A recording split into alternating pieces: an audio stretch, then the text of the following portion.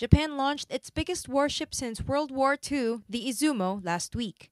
They labeled it a destroyer vehicle, though international reports say it instead has the characteristics of an aircraft carrier.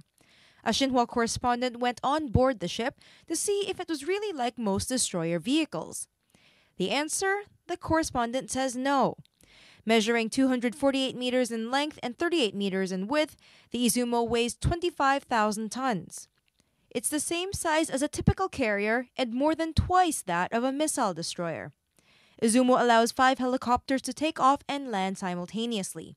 It can even load MV-22 Osprey transport aircraft to be purchased by the Ground Self-Defense Force. In contrast, a destroyer usually allows 2 helicopters to take off at most. Izumo's long deck is also suitable for launching planes with short takeoff and vertical landing capabilities, such as the Lockheed Martin F-35 fighter jets Japan is planning to buy from the U.S.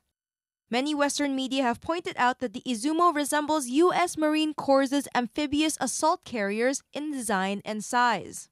But Japan insists the asset is designated as a helicopter destroyer, a label that allows Tokyo to dodge a constitutional ban on processing aircraft carriers.